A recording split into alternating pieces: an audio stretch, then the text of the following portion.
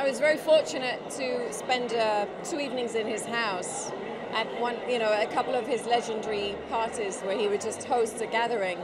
And they seemed spontaneous, and you'd show up at 8 o'clock at night and have a meal. And then around 11 or 12, someone would start playing in the basement, and then other people would join in, and it would go on way beyond dawn. And I was very lucky to have been invited to a couple of those. And one of my proudest moments in my whole life was standing in his kitchen with him. And he'd seen me on Tavis Smiley, and I talked about what occurred when I was a kid in England under Thatcher and the far right in England. And we had a rather complicated conversation, Tavis and I, about the history of racism in England.